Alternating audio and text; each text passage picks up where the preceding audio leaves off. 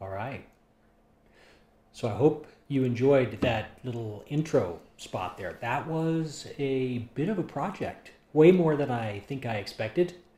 To put together like 3 minutes of cool fall elk video footage, it took quite a few hours.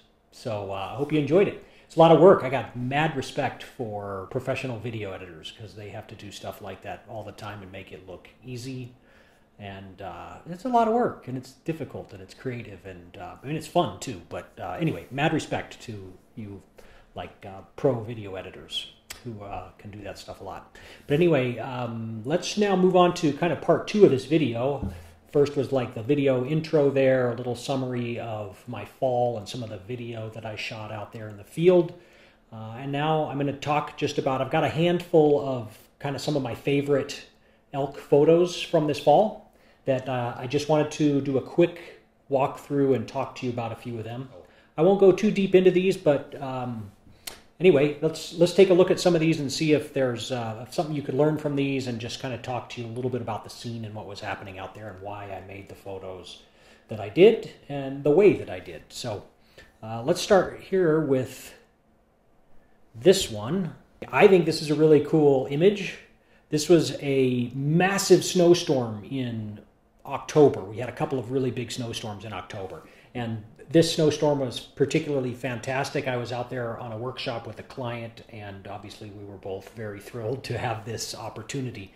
We had a herd of elk quite a ways away out in this big meadow, and it was just absolutely dumping, and we had a really nice bull elk and a big harem of his cows out there, just enjoying that snowstorm. I had my Nikon 500mm PF lens with me, and so I was restricted to that one focal length. I could have swapped lenses, but that was the longest lens I brought with me that day. So I'm shooting this with the 500mm PF. This is the finished image, and obviously it shows 2 of the cow elk standing up on their hind legs fighting, and then the bull off to the side kind of bugling and talking to his girlfriends. And just shows basically whiteout conditions out there, difficult to focus, so it was a manual focus job on this, and exposure was at, I think, plus 2.7 on exposure compensation here, shooting in aperture priority, and it turned out beautiful. Now, the trick with this is a this is a panoramic image here, so this is not a single frame. This was 2 frames. So the first frame that I shot was this frame. This is the 2 cows standing up. So as I saw the cows stand up to fight, I snapped off a few frames here of them fighting, and then I knew that I wanted the bull in the frame as well. But with that 500mm lens, I could not pull back out to get the bull in the frame. So I immediately decided to do a panoramic stitch with this photo. So after I shot a few frames of these cows fighting and then they went back down, I panned right over just to the left of this image. Now you can see right here where now I've got the herd and the bull out there on the left. So this was kind of, I knew exactly what I wanted, but with the restriction of the lens that I had, the 500mm, I couldn't get the exact framing that I wanted. So just make a pano there real quick, and it's just a matter of my focus is locked, my exposure is locked. I go click, click, click, click, click. I'm shooting the scene of those 2 cow elk standing up fighting, and then once they're done, I know I want the bull in the frame too. I just pan it over, everything's locked, click, click, click, and now I know I can just merge those right together in Lightroom, and wham bam, I've got a beautiful panoramic there that shows the entire scene. So this one turned out great. It's simple. It shows a very dynamic scene. The snowstorm and the elk. It's just, this is fall, right? So I'm very happy with how this image turned out. Next image was similar. It was taken the same day and the exact same herd, but maybe an hour later the snow stopped. It started to melt out a little bit, and it revealed these lovely fall colors around the elk. So instead of a whiteout like we had before, we've got some snow on the grass, the golden grass in front of the herd, and then we've got the purples and yellows and greens of fall behind them. And then the sky, it's still stormy enough that we can't see the mountains in the far background, but we get that kind of dark, moody sky. So this was the exact same thing where I had just done a pano a little while earlier with in that heavy snowstorm. This is a pano as well. This was 4 frames stitched together. And basically I locked exposure, locked focus, and did a click, click, click, click across the scene, merged them together, and now I've got this beautiful panoramic with a ton of detail. Like if I zoom in on this elk here, so you can see there's tons of detail here. When I zoom in just on like this bull elk, he's wonderfully sharp. You can see the snow falling out there. It's a lovely scene. And then I can pan all the way across and look at the cow elk. They're looking at us. But anyway, there's so much detail in this file. It's a huge file because this was 4 frames on a Nikon D850, which is a high resolution sensor anyways. So anyway, I could print this thing 50 feet wide, literally, and it would look pretty good. But, 10, 20 feet wide, it would look awesome as well. So anyway, the fall colors here, the big bull standing off to the side looking back at his herd, everything here works, and I think it turned out just great. Next image is a bugling bull elk, and this time we've got light on him. So this was right as the sun was rising. I had a nice dark background. I'm looking not straight into the sun, but the sun's kind of off to the side. And so the elk is backlit, but I've got the sun is just touching the tops of the sagebrush out there, and it's touching the elk obviously, but the background is a mountain that is in shade, which isn't an accident. I moved until I could position myself to where I have a dark background behind it. And that's on purpose because I specifically wanted this foggy look. And so I found this elk and I waited for all these conditions to be right, and I moved and adjusted myself to have that background that I wanted. The light cooperated, and then eventually, the elk had been bugling out there quite a few times, but finally I got in the right position with the right background and the right light, and then he let a bugle rip, and of course I went dit dit dit dit dit dit dit dit dit. And this is the image that I selected that I liked the best with the fog. You get a little puff, bigger puff, bigger puff, bigger puff, and then it starts to fall apart. And this was kind of the one in the series that I liked the best, that I thought really emphasized the fog. And it worked out wonderfully. This one's obviously very high contrast, beautiful light, beautiful animal, and turned out just great. Single frame, of course. And this one was same thing, the Nikon 500mm PF lens, 1/640th of a second, f5.6 ISO 200. All right. This one, I got another bugling elk. This one is before sunrise. And this one was taken with the 600mm f4 at an 80th of a second, ISO 3200. So it's still quite dark here. And I figured I could still get a sharp image at an 80th of a second here as long as the elk is standing still, which it was. And they kind of, when they bugle, sometimes they stop and then they lift their head and they bugle, and they're pretty stationary. Their bodies are puffing a little bit. But anyway, this an 80th of a second seemed to work here, and I needed ISO 3200 to make that work. Anyway, it's fantastic. So he's actually backlit here because the sun is rising behind me. It just hasn't, or behind him, it just hasn't risen yet. So with that backlight, the fog that's coming out of his mouth kind of lights up. And it happened to light up right in front of his face here. I'll zoom in on that. You can see how that looks there. I think it looks pretty cool. I mean, for an 80th of a second, ISO 3200, it's pretty darn sharp, and there's some noise there, but this is zoomed in.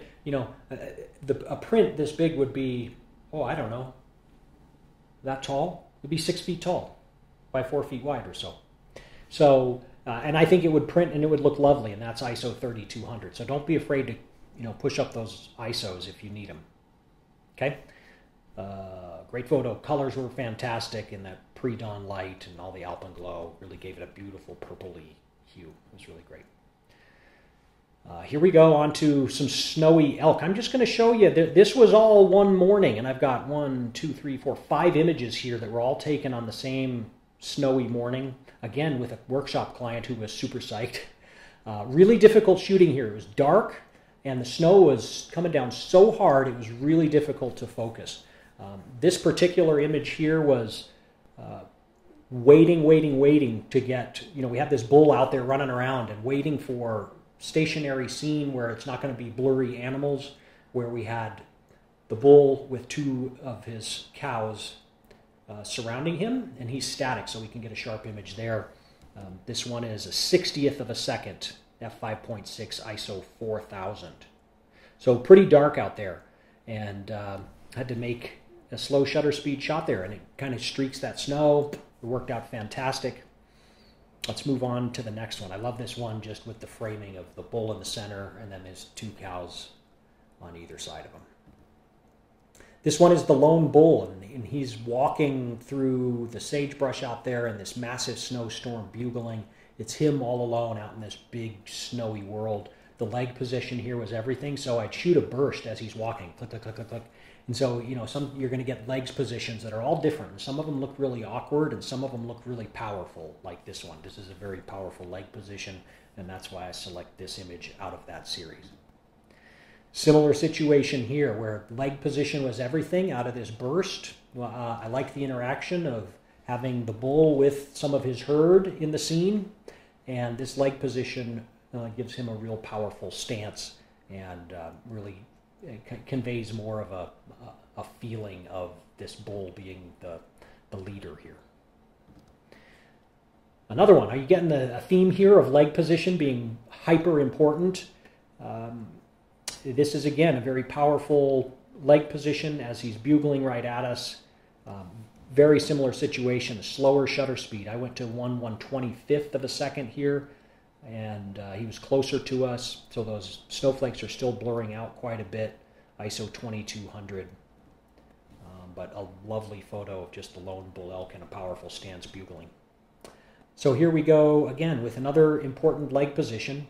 This is another one where I was looking for some interaction between two animals, and this is the bull, and I think this is a calf because it's so much smaller, but I do like the interaction of the big bull, the small calf, and then the powerful leg position. Obviously the snow, the drama, the mood, the weather, everything else there just makes it an excellent image. Love it. This one was a 60th of a second, ISO 900, f4 on the 600mm f4. So that 60th of a second is blurring that snow out. I think it looks great.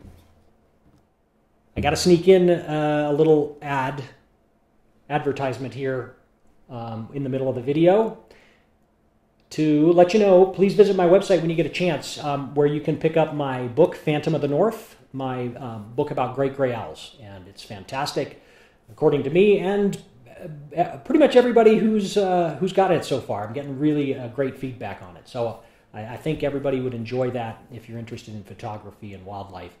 So please go check that out. It makes a great Christmas gift as well. And also Africa coming up in February. We have some spots available there as well. So please check those out if you want to come do some amazing photography and get some top-notch killer instruction from this guy out in the field. So anyway, back to the video. I got to pay the bill somehow, right? Okay, back to the video. This one was really, really dark. So I'm shooting this one at a 30th of a second, f4, ISO 12,800. So this is as high as I'll push my ISO on this camera, the D850. And it was really, really dark. The sun hadn't come up yet. I had a really, really dark conifer forest background behind the elk. The sun was coming up from over here, and it was still well below the horizon, but that sky is bright enough that it's kicking in a bunch of fill light into that animal and into that fog. And he was really on the move, running and bugling like crazy, so he was generating a ton of steam. So here's 3 images. I'll just run through them with you real quick here. Bang, bang, bang.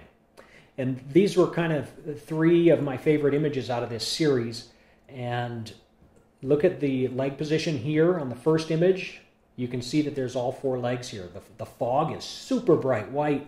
It's pretty contained still, though. There's a little bit kind of floating around his head, but that big main puff coming out of his mouth is really cool. The next frame, see how his leg has moved?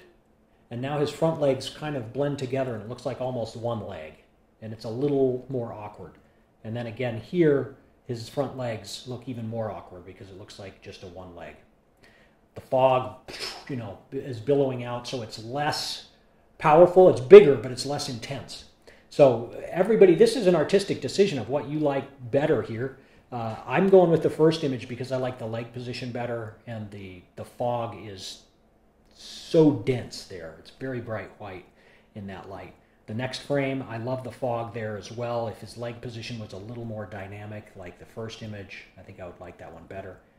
And then the third one, it's pretty cool. He's a little sharper in the third one because he's standing more still. At the 30th of a second, in that dark condition, I'm lucky I got anything in focus or even reasonably sharp at all. So I'm happy to have anything out of this series, but I'll let you decide which one you like better there. I think I like the first one.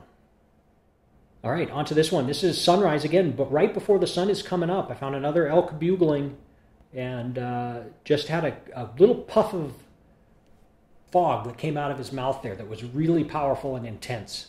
And so as that thing shot out in front of him, that was when I made that click, because that little puff of fog was so bright and powerful. And then obviously I have the layers of hills behind him going all the way up into the sunrisey sky. So I like that, the colors and that puff of smoke, or that puff of fog. Hashtag bugle fog is what I really like. And then this last one here. So this is a really steamy bull elk. We've got, again, the sun is pretty much straight behind him here. And I positioned myself exactly for that, so I could get the dark mountain that's in the shade behind him. And then he is obviously completely backlit. And then as the sun is hitting him and the steam's coming off of his fur and out of his breath, and it really makes for a dramatic photo there. I love it. I underexposed this scene quite a bit to keep that background really dark. And it turned out wonderful. This one was on the 600 f4. 1/2000th of a second, ISO 200 f4.